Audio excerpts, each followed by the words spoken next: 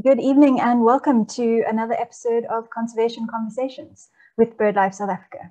I'm your host, Christina Hagen, coming to you live from Cape Town.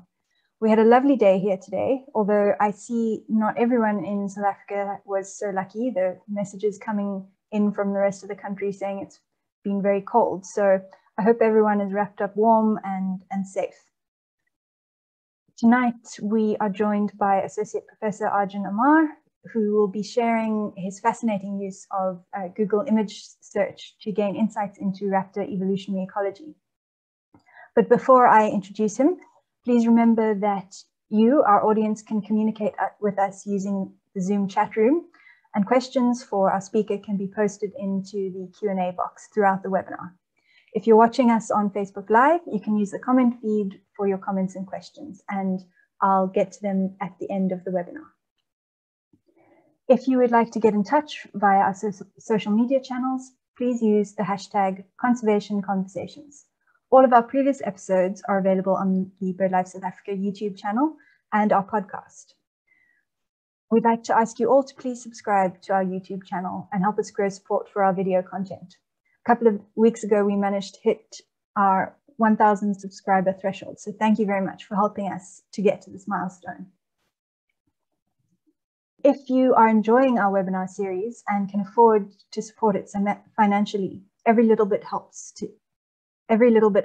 us to keep this webinar free for all to learn and enjoy. You can simply scan the Cricut QR code on the screen or visit the Conservation Conversations website to find the link in the donations tab. And we'd like to say a big thank you to everyone who's donated thus far. So the big news from the month for BirdLife South Africa was that we successfully hosted the virtual African Bird Fair.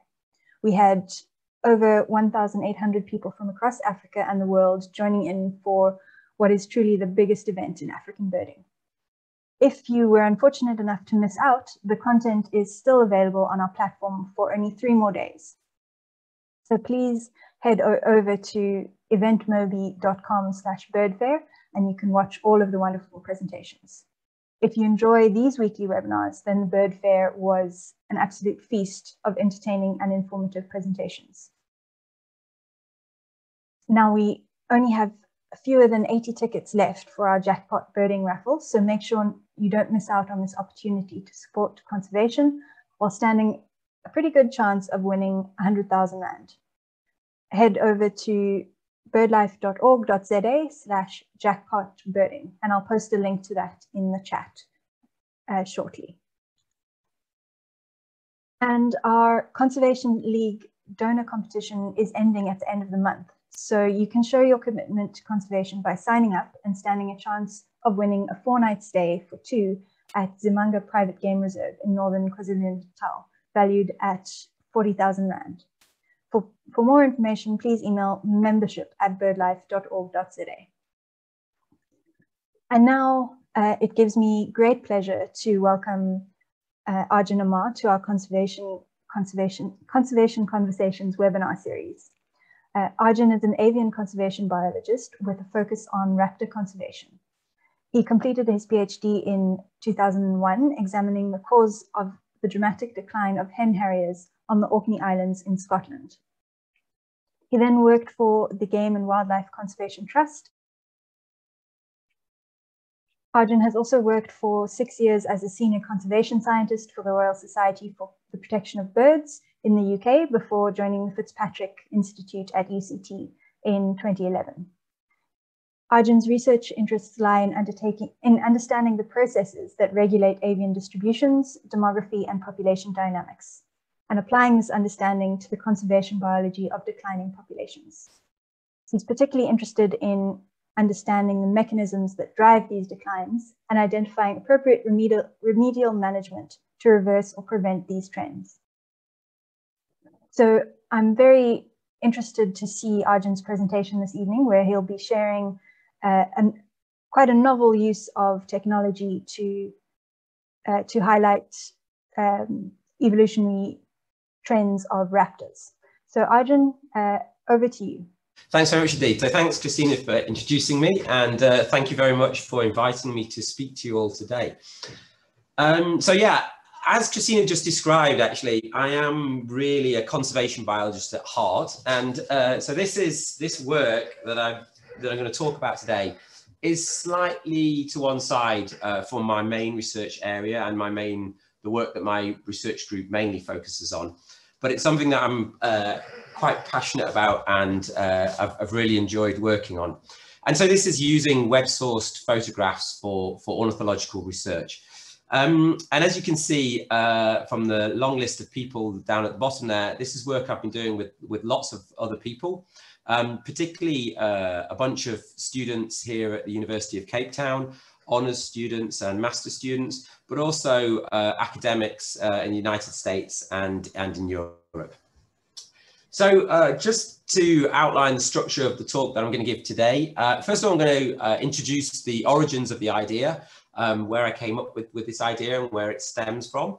And then I'm going to talk to you about this specific paper, which is where we assess the viability of the method. So, and it resulted in this paper that was published in Methods in Ecology and Evolution, and also led to the development of a web application called Morphic, which I'll talk to you a little bit more about.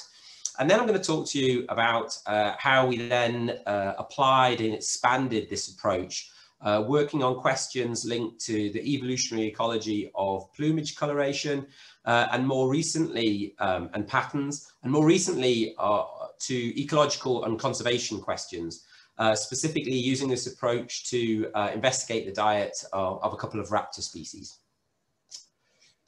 So before I kick off, I would like to introduce you to two relatively basic concepts that many of you might be quite familiar with, but it's important to have these outlined first of all.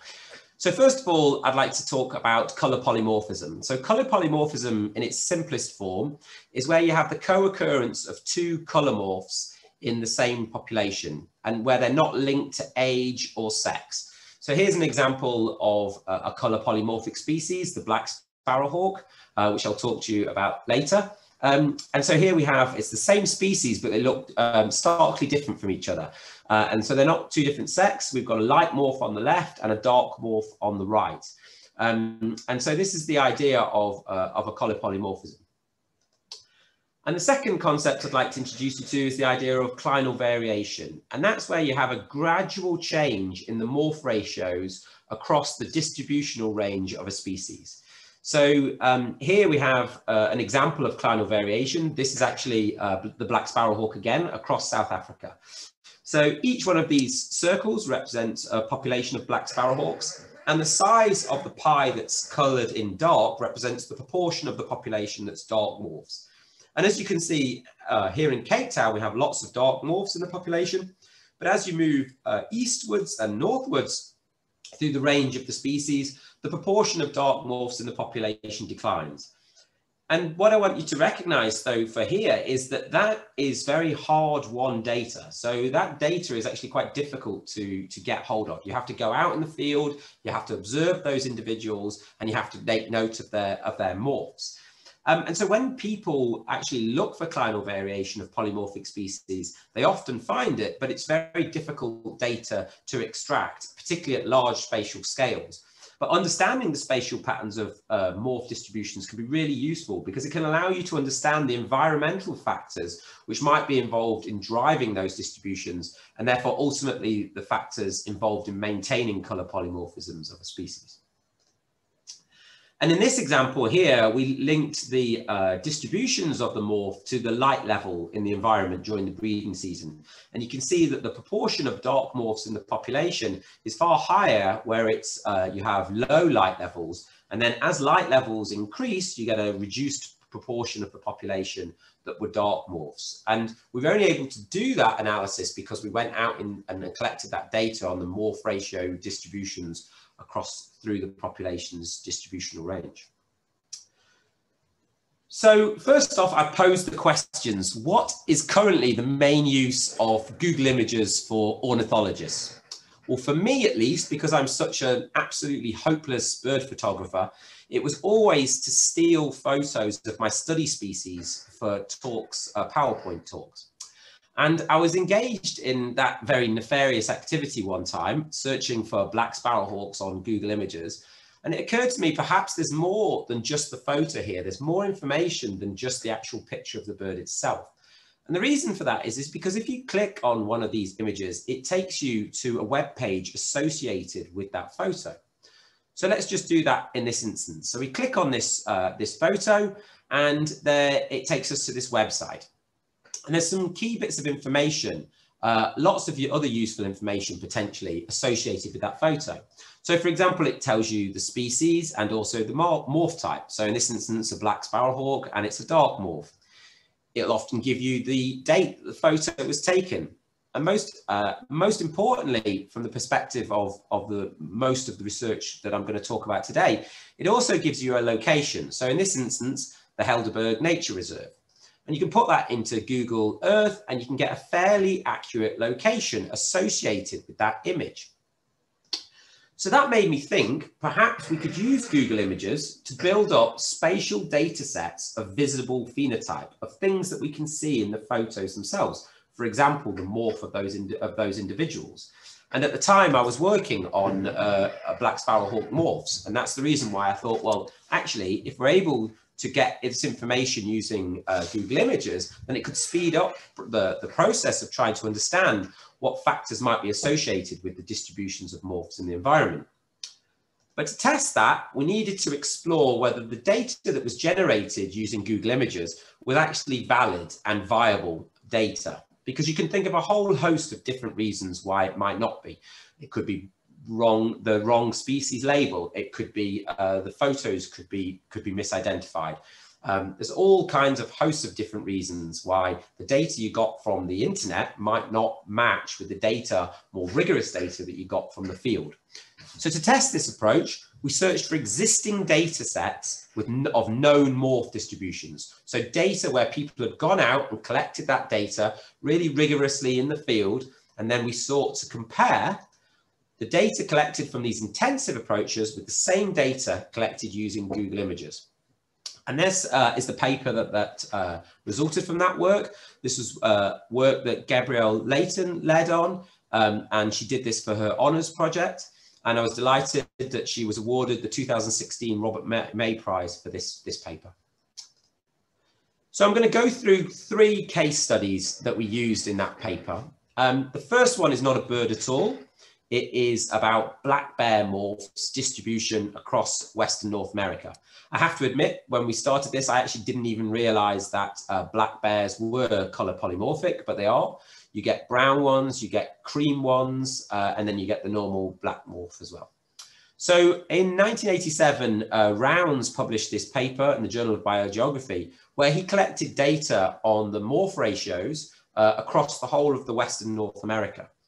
So we did exactly the same thing. He took several years to collect these data, and we wanted to look at whether or not the locational data that he got, the proportion of dark morphs in the population that he collected using fieldwork, was matched when we did it using Google Images. As I say, this took Rounds many, many years, and then Gabby Layton extracted this data for her honours project. It just took her a few days.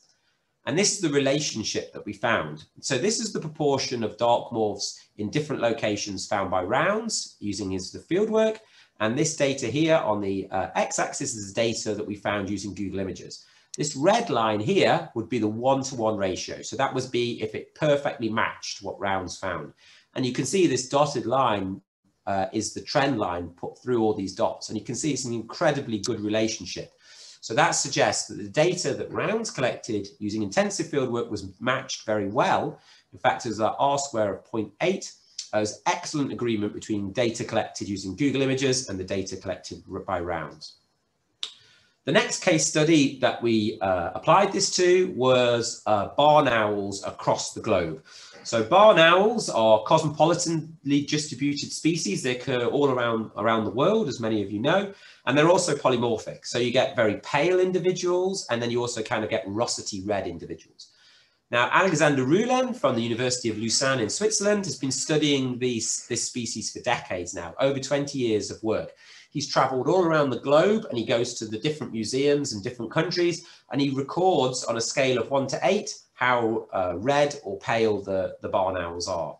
And he provided us with his data for the different scores, the average score of a country around the world. And then we went and sought the same data using Google Images. And again, you can see this is that relationship, a very tight relationship. So in places where he scored relatively high scores for barn owls, we also scored for those same countries relatively high. And likewise, low scoring sites also received low scoring sites using our approach. So our data was matching very closely these data that Alexander Rulin had collected over 2 decades of work. And the last example I'll give you in terms of validating this approach was actually is a little bit different. It comes back to the work we did on black sparrowhawks. So this is work that Gareth Tate did for his PhD. And again, this shows you that same map was showing the distribution of the morphs across South Africa rather. And the key thing here is that we find this clinal variation. What we wanted to know was whether we would find this same clinal variation if we used Google Images. So if we hadn't gone out and collected all this field data. And this is the relationship. So here is all the blue dots are all the dark birds and the red dots are the light birds. And this line here shows the relationship as you move away from Cape Town in terms of the proportion of dark birds collected from fieldwork. And the red line is what you would get if you just use Google Images. And the key thing to note here is if we hadn't got that data on the morph ratios across the landscape in South Africa from fieldwork, we would have still detected this clinal variation using Google Images. So as you move away from Cape Town, the proportion of photos that are out there on the web of dark birds decreases and the proportion of light birds increases. So this work led to the development of the Morphic web app. So we teamed up with Pierre Hugo from the Department of Computer Sciences at the University of Cape Town to develop this application called Morphic. So it's available free to use at morphs.io. And what it does is it allows you to create a search, a customized search for whatever topic you're interested in doing. It goes into Google Images, it scrapes the web, it caches those images. It then allows you to create this customizable survey. So this is the example survey for the black bear work. You can see as a checkbox for adults, ages, adults, juveniles, the morphs, the sex, the photographer's name, the subspecies. And what really speeds things up is it allows you to, once you click on the website associated with the photo, you can type in the location and it will give you a grid coordinate. And then once you've done all that, it deletes the duplicates and it allows you to export the data to Excel ready to analyze that data. Gabby's produced this fantastic YouTube video that talks you through that process if it's something you're interested in exploring. Okay, so the first step then of this work was step 1 was validating the method. And that's the stuff I've told you about so far. So I would say that we did a good job of that. We're able to show that using this approach, we were able to generate robust data that matched with known morph distributions from more rigorous methods. And next, we wanted to generate new data to test specific hypotheses that we're interested in. So this is the first application that application where we applied this method to generate a new data set. And it's for this species called the Swainson's hawk. So the Swainson's hawk is a polymorphic buteo species. So it's a type of buzzard that occurs and breeds in North America. So you can see this is the same species, and this is a standard morph, a light morph. This is the intermediate morph in the middle, and then this is the dark morph here. And it had long been suspected that this species showed clinal variation. And it was thought that there was more dark morphs in the west than in the east. But I was quite surprised to find out that that was never been empirically tested. So I'd read quite a few papers about Swainson's hawks, and all that work assumed that this clinal variation existed, but it was just based on anecdotes rather than any actual empirical data. So I thought this would be quite a neat species to apply Morphic to find out whether or not this suspicion was right. But also I wanted to explore the morph variation in relation to climate variables. And the reason why I wanted to do that was because of the finding that we had from black sparrowhawks. So as I said to you before, black sparrowhawks show this clinal variation, and it's strongly associated with solar radiation. And this is hypothesized to be driven by the idea that in areas where you get less sunlight, where it's duller, you get better crypsis, you're better camouflaged if you're a dark morph bird. Whereas in places that are brighter during the breeding season, like in the east and the northern areas of South Africa, the light morph has better camouflage. So that was the hypothesis that we put forward for the explanation why we had this pattern for black sparrows. And I wanted to see whether this same pattern existed for Swainson's hawks. I wanted to see how general this pattern was, whether it held for other raptors or whether it was just unique to black sparrowhawks in South Africa. So I wanted to find out whether other polymorphic raptors like the Swainson's hawks also showed this same spatial pattern. So we set up Morphic. This is that same image of the web application that I showed you for the black bears, but for Swainson's hawks. And this is the paper that we published on this work, if you're interested in it. This was published in 2019 in the Biological Journal of the Linnaean Society. And so this is the Swainson's hawk. It's a migratory Bretio, and this shows the distributional range of the species. Here in green is where it breeds in North America, USA and Canada.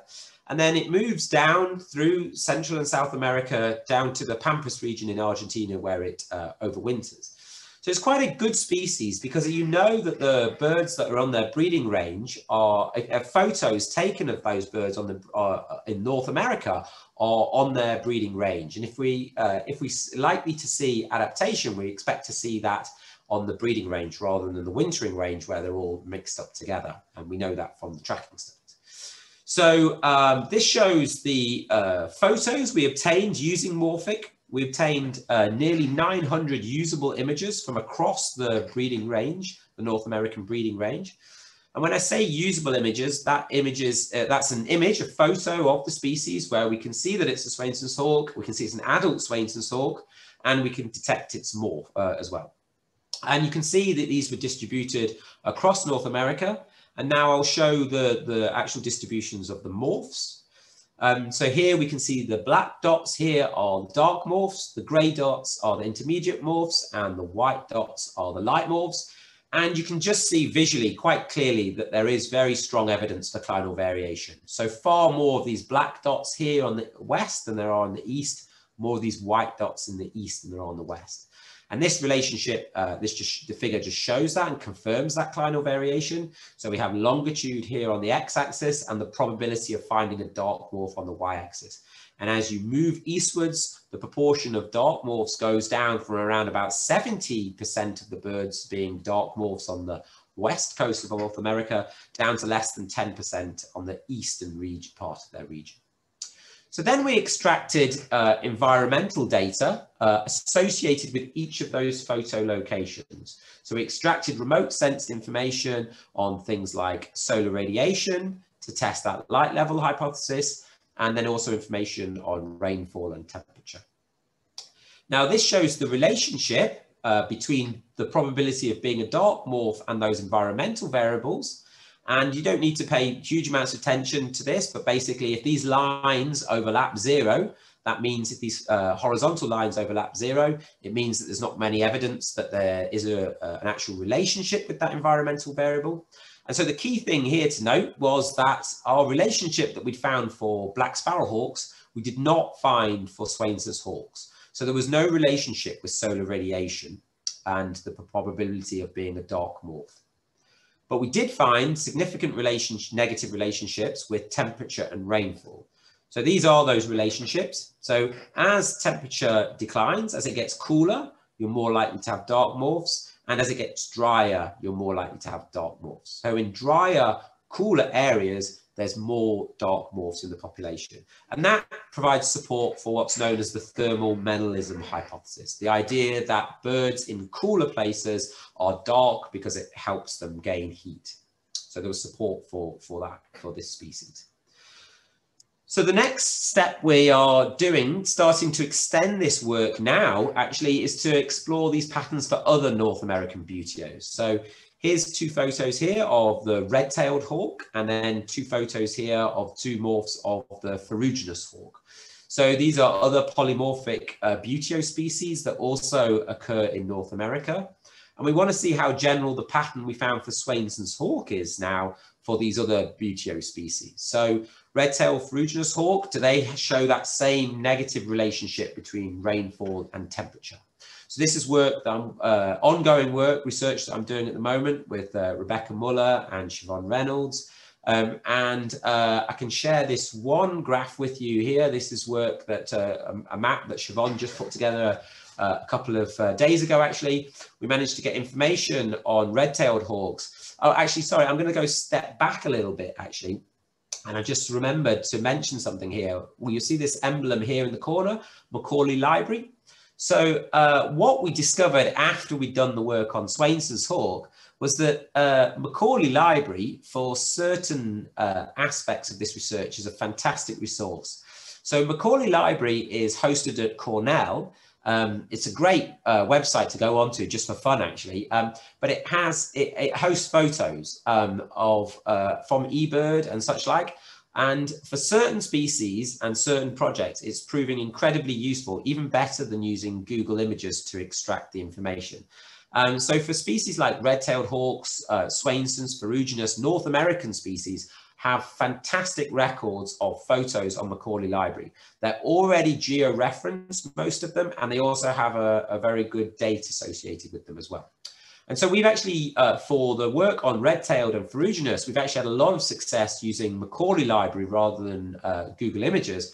And we've extracted, for the red-tailed hawks alone, nearly 2,000 photos, specifically just during the breeding months for this species. And we've scored them from 1 to 10, but for the purposes of this map, we've just scored them either dark morphs or not dark morphs. And this is plotting them across North America. So these are all the 2,000 photos we've got distributed across the North American range. And here instantly, again, you can see that we have far more dark morphs in the west of the country than we do the east. And the next step now is to extract those environmental data and to explore whether that same pattern emerges that we saw for Swainson's hawks, whether that same pattern emerges for red-tailed hawks. Okay, the next example of work that I'd like to talk to you about is work that was just published about 3 or 4 weeks ago now in Biology Letters. This is work by Michelle Vretos, who did her work with me for her honours project. And this was exploring the potential adaptive function for the malar stripe in peregrine falcons. So the peregrine falcon, along with many other species of the falcon genus, shows this very distinct malar stripe underneath its eye, you can see here.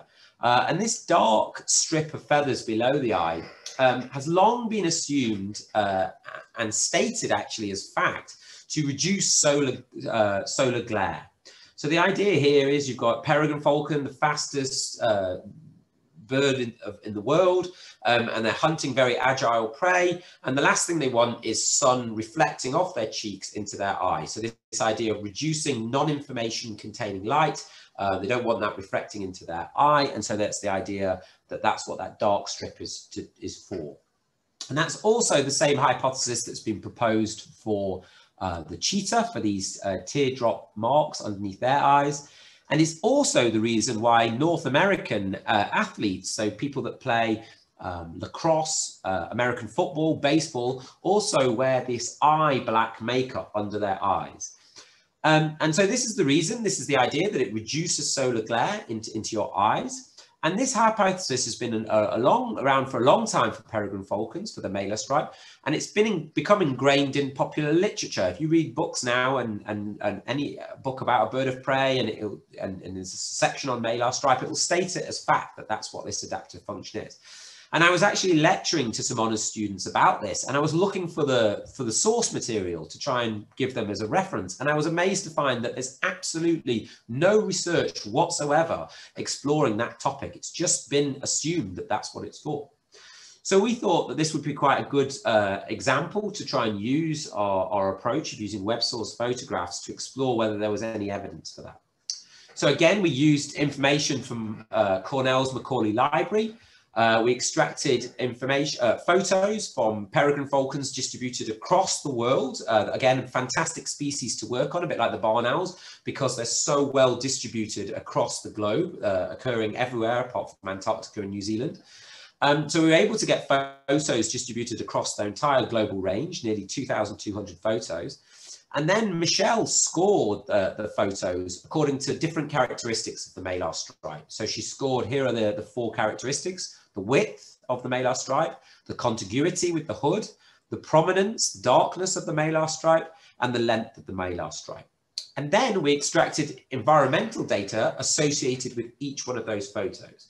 And the idea here is that if this was an adaptive function, if the malar stripe does serve to reduce solar glare, we would predict that peregrine falcons in brighter, sunnier conditions would have wider or more prominent malar stripes.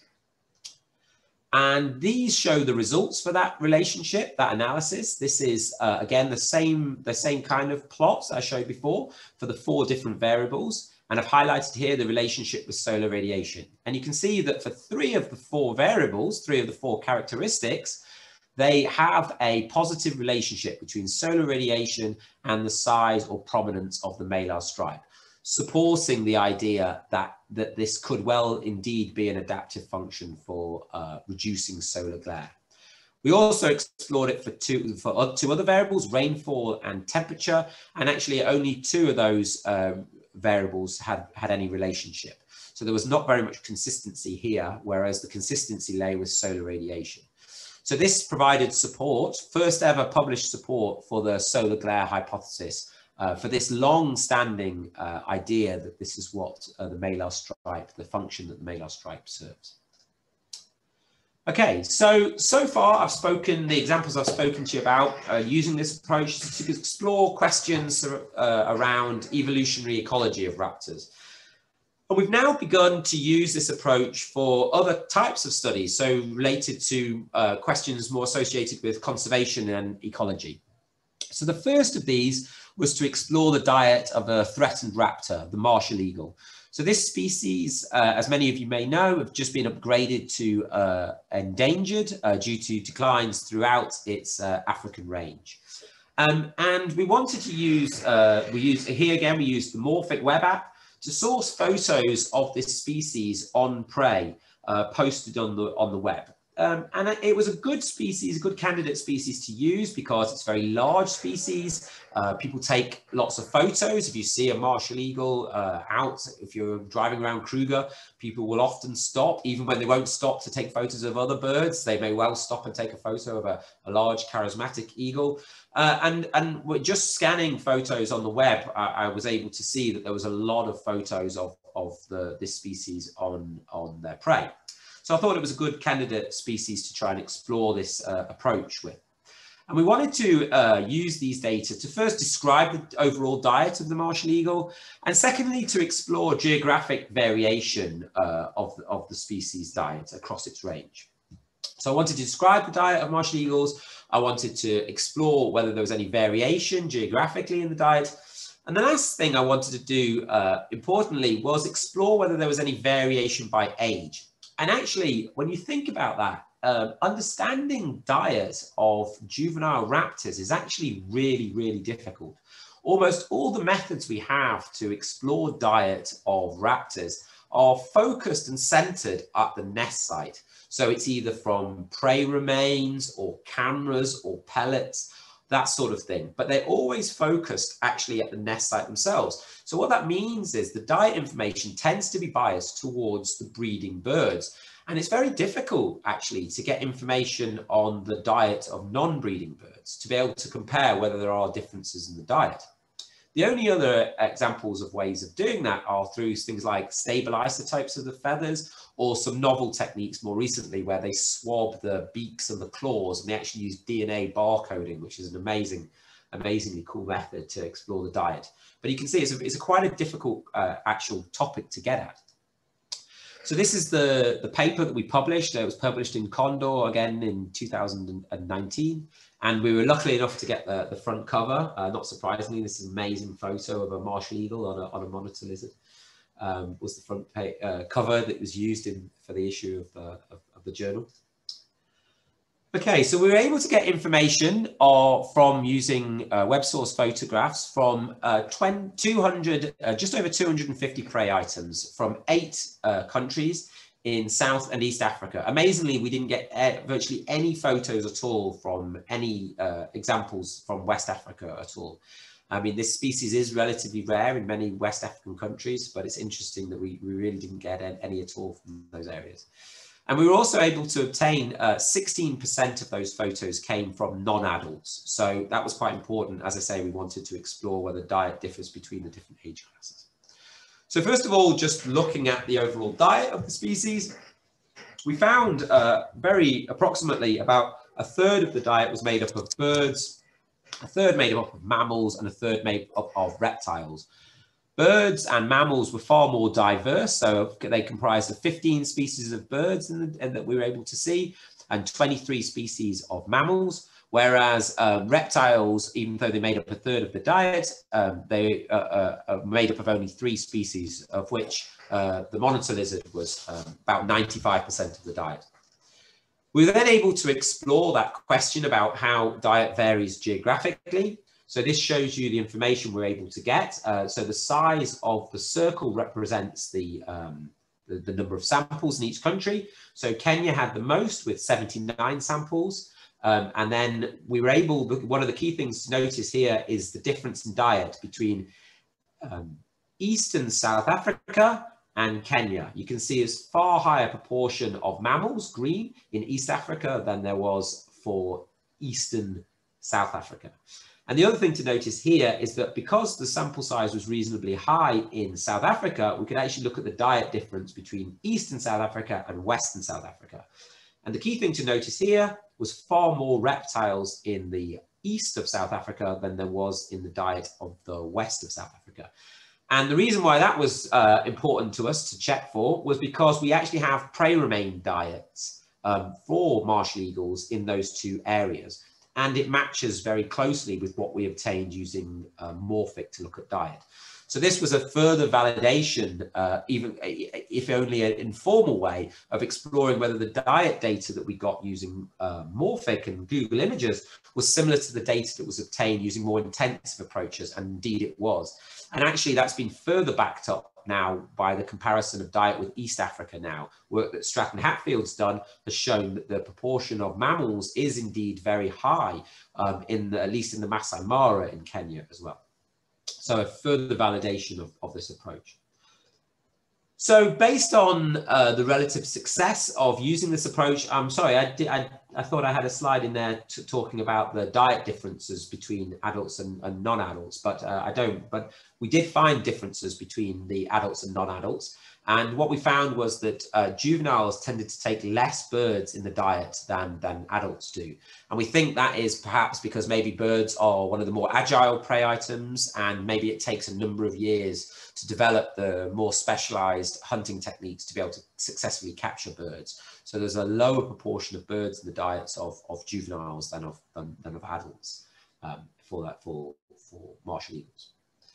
So based on the success of that paper and of that work on martial eagles, I worked with Connor Panther, who's an MSc student at Brighton University and now a PhD student at the University of Nottingham in the United Kingdom, to look at the diet of Eurasian sparrowhawks. And so the idea here was that we were able to explore certain questions with martial eagles, but for a species like the Eurasian sparrowhawk, a very common raptor in the United Kingdom, for example, a species that people encounter very often, for example, in their gardens or in cities even on prey items, that we might be able to obtain even more data and be able to explore even more in-depthly the diet of this species.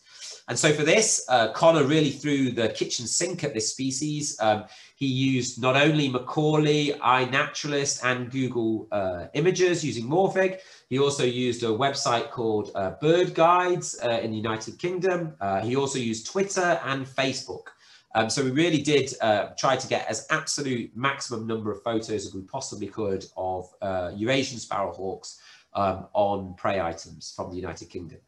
And for those of you that don't know the species, it's very sexually dimorphic, probably the most sexually dimorphic of all raptor species. So the females are around twice the size of males, a huge difference in size.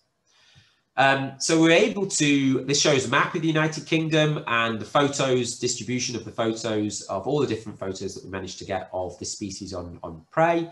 And we obtained nearly 850 photos of prey, of this species on prey. So considerably more, almost 3 times as many, more than 3 times as many photos that we obtained from martial eagles. That comprised of nearly 600 photos of adults and nearly 300 photos of juveniles. And the key thing to notice from this table here is where we were getting those photos from. So although I said Macaulay was fantastic for example, the Swainson's hawk study and the red-tailed hawk study, we actually got very few photos, only 14. So less than 1% of our photos were coming from Macaulay, and also very small proportion of photos from iNaturalist. Where we got most photos from was actually Morphic and this specific website, Bird Guides. Lots of photos from Facebook, and then quite a few photos from Twitter. So I just throw that up really to show that it really is kind of horses for courses, that not one size doesn't fit all. It really does depend on the question you're asking in terms of the best approach to obtain the photos that you want to use. And what we're able to do though here, and I'm not going to talk in huge detail because this is ongoing work, but we're able to get information throughout the whole breeding season. Okay, so both during the breeding season, which is kind of here for this species in May, June, July, but also during the non-breeding season. So that's another key difference between using this approach and other methods, that we were able to obtain data during the non-breeding season, which is also quite difficult to get information on in terms of the diet. So this study, as far as we know, is one of the few studies where we could look at diet outside of the breeding season and inside of the breeding season, but both also for adults and juveniles and males and females. It's a very, very difficult thing to get at, those 3 different components using normal standard methods for looking at raptor diets. So as I said before, the species, and credit again to Connor Pantor, I really love his figures. He's able to make these incredible drawings for his figures, which are just fantastic. I'm sure you'll agree. But anyway, this shows the results for that work. This looking at the size differences in prey size. So there's between the sexes. As I said, adults, the males and the females are very, very different in size, about twice as big, the females. And you can see that's reflected in the prey size here. So these little triangles here show the average prey weight. You can see that for females it's around 300 grams, whereas only around 100 grams for the males. So it's almost 3 times the prey size consumed by females than it is for males. And these are just broken down by the different prey sizes, small, medium, and large. And then we can see that the prey size differences, not quite as marked for the juveniles as it is for the adults. But we were able to explore these age differences in prey usage for some of the key prey species. So this is the results, but I'll just highlight one of the key results, which I think is the most interesting from this.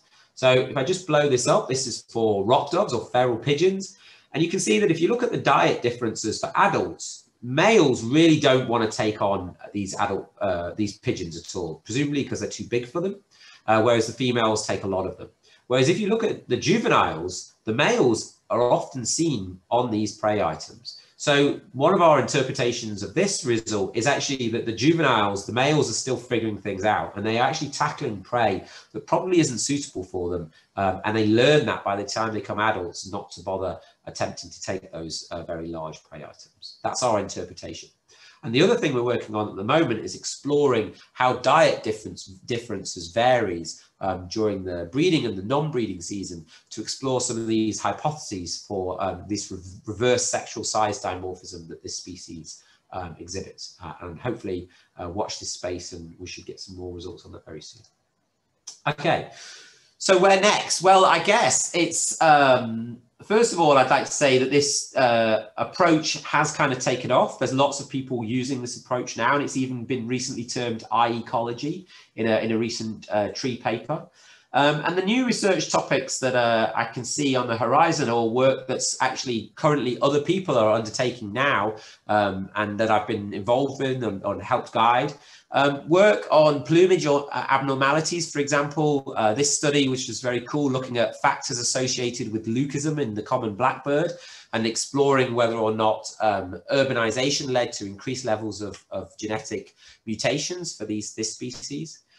A study that's just very recently been published, work looking at these digital images to explore molting patterns. And this is something that Jenny Gill voiced the desire to do years ago when I first spoke to her. She wanted to use it for her godwits. And so I can see a lot more people using this approach for that kind of questions.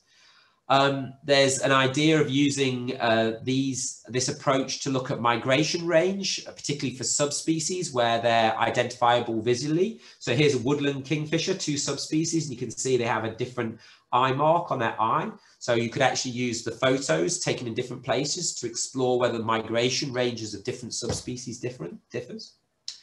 There's the idea of using this to explore interactions. So somebody cleverly used this already to explore the different species that oxpeckers exploit. Here you can see one on a zebra, and you can look at the different mammal species that they exploit.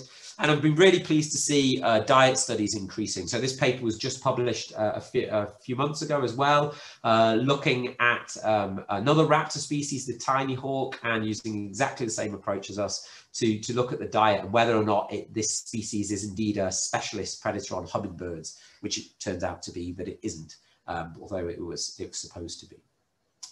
So that's the sort of research that's going on. And every time I speak to people that work on different fields, they all come up with new ideas. And so I still think this is a very ripe area for research, and we're working on lots of different topics ourselves at the moment as well.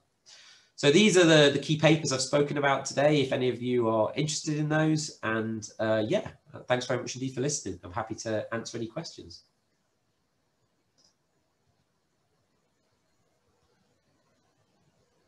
Great. Thanks, Arjun. That was fascinating. Really, really interesting work. Let me just start sharing my screen again. Yeah, I'm a big fan of citizen science, and so this is a great use of people's photos without them kind of actively having to participate in a citizen science project. So you can reach, you can use data from more people. That's right. Absolutely. And although I'm fascinated and I love the kind of evolutionary ecology side of it, I'm also glad that you've kind of highlighted some sort of the more conservation applications, which is key with the biodiversity crisis that we're going through at the moment. So thank you very much for that. Before we get on to some questions, just if anyone does still have a question, please pop that into the Q&A box or into the Facebook live comments. And then I'd also like to remind everyone to please participate in the post-webinar survey, which will pop up when you exit the webinar. It'll only take you about 2 minutes to fill out.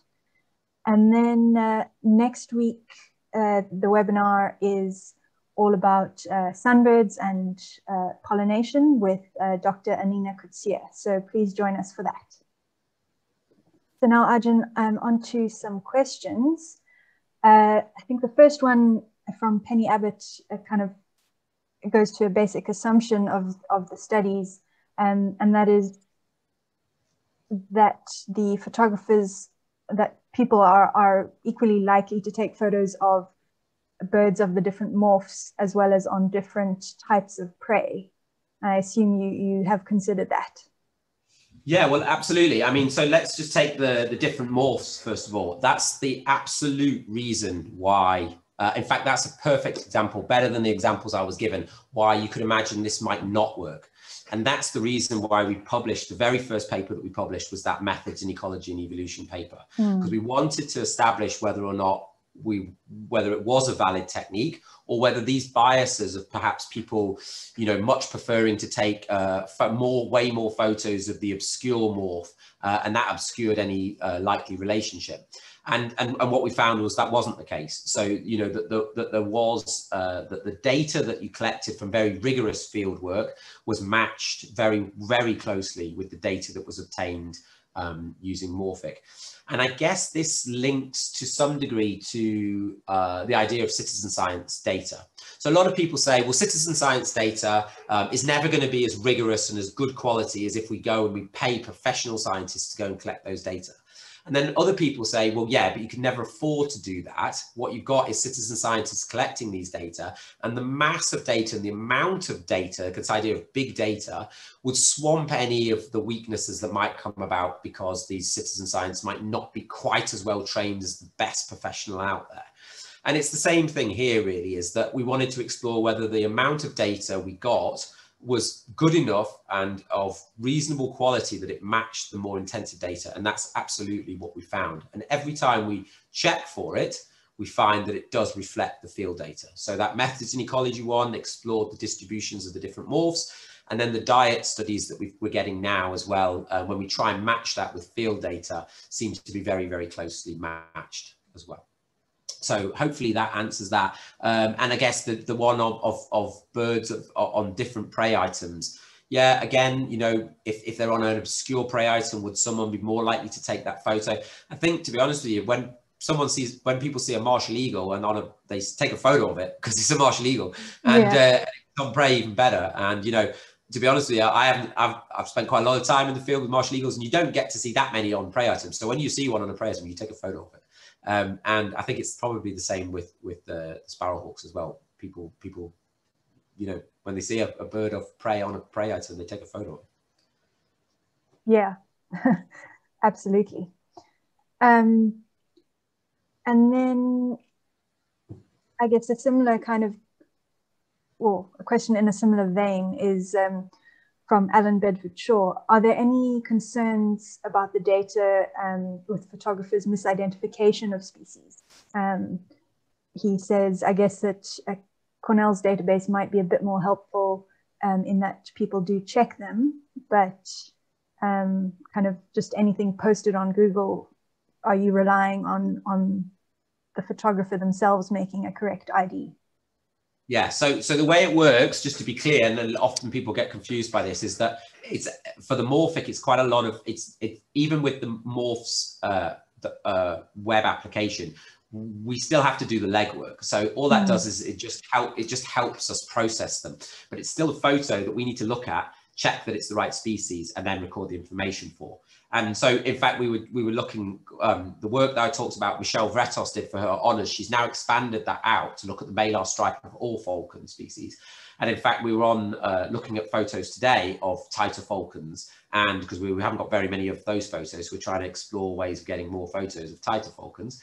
And one of those was clearly a peregrine falcon. So, you know, we're the people that have to put that checks and balance. Just because someone says, look at this martial eagle on a prey item, and then it's an African horned eagle, we have to be checking those photos. So it isn't that it's an automated process. And likewise but you're right, that the question is right, that in Macaulay, it is even better. You see less mistakes. You still see the odd mistake though, but we're there making sure that we check that those mistakes haven't crept in. Yeah, that's great. Then Jaslina Suri asks about the peregrine work, whether there's actually a way to measure the solar glare and how much or how big a difference the stripes make. It's amazing that it seems to cause such big variation in the birds. Yeah, so there is a study that used plumage.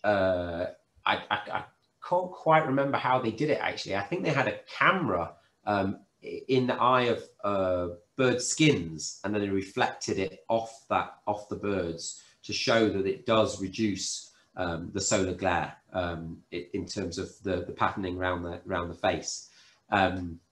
So people have done that, and it does indeed appear to be the case that it does reduce solar glare. But I know a lot of people often, I can kind of understand where people come from that, because you kind of think, well, does that much sunlight come from your cheek? You know, I've never noticed myself looking at my cheek really, but it only needs to be a small amount for it to reduce. All it has to have is a small consequence and reduce the odd pigeon that it doesn't catch, and that's enough for evolution to do its work. So clearly it looks like it is.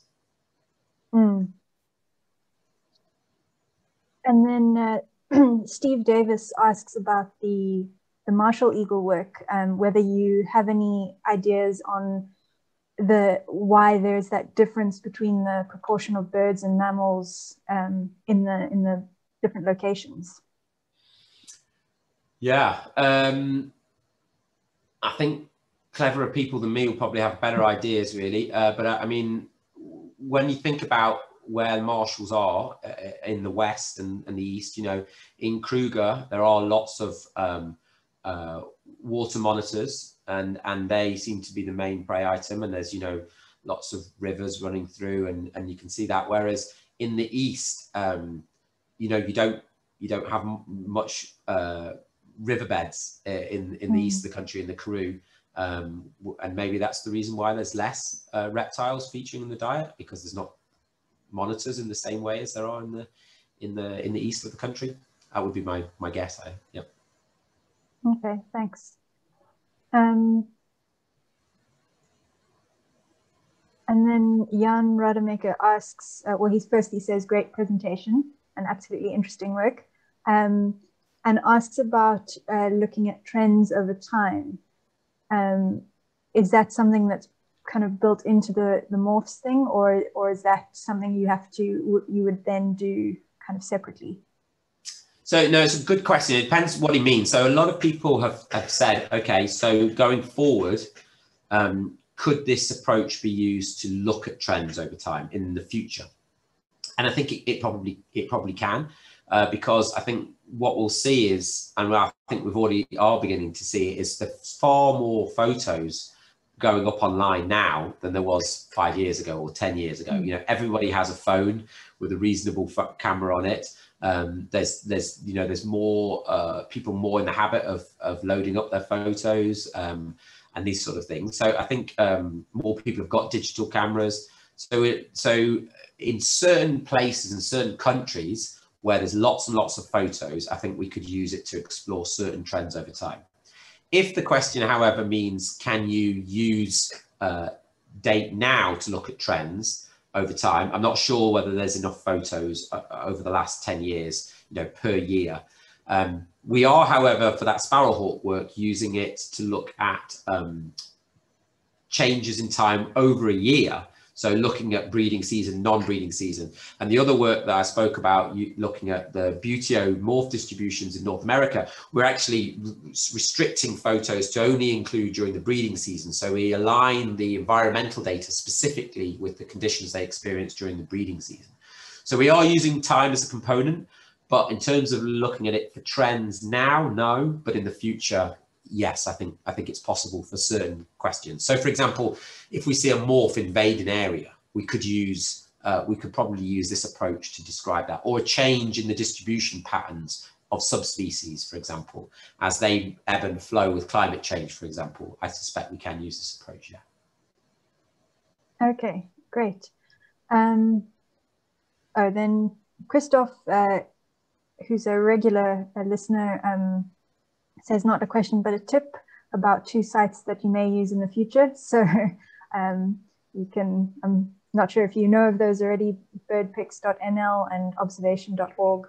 So potentially. Yeah, no, there's a lot of these country specific, it's very similar to that bird guides actually. And when we first started doing that sparrowhawk work, the Eurasian sparrowhawk, we wanted to actually explore diet in the same way as we did for the Marshall eagle, but across Europe and the different countries to see if diet varied.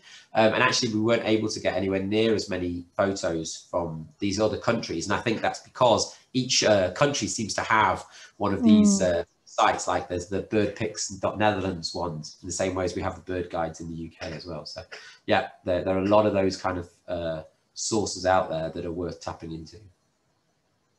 Yeah, definitely. And as you say, people are increasingly posting more and more photos online. So as you say, every time you give a presentation, people come up with new ideas. So it's going to be fascinating to see what you do in future with this, and what other people do using your methods. So we've come to the end of the questions in the Q&A box, and I don't see any others popping up. There are lots of positive comments in the chat box, so I think everyone really enjoyed that. Thank you very much again.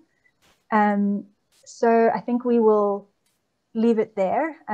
I'll just give you a chance to say any last words if you'd like to, and then I will leave the room open for a little bit in case anyone wants to put any more comments in the chat.